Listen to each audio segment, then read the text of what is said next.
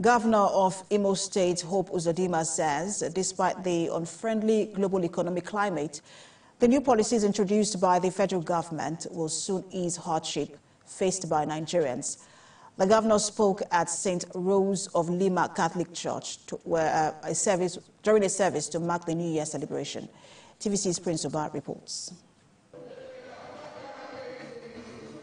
The governor, his wife, top government officials, traditional institutions, among others, started the new year with a Thanksgiving Mass at St. Rose of Lima Catholic Church, Ozuh. For Governor Uzodinma, the new year holds better deal in spite of challenges faced by Nigerians. Global events of last year, economically speaking, has not been so friendly. In Nigeria, our President Bola Ahmed Tinubu, is taking the bull by the horn. He's introducing reforms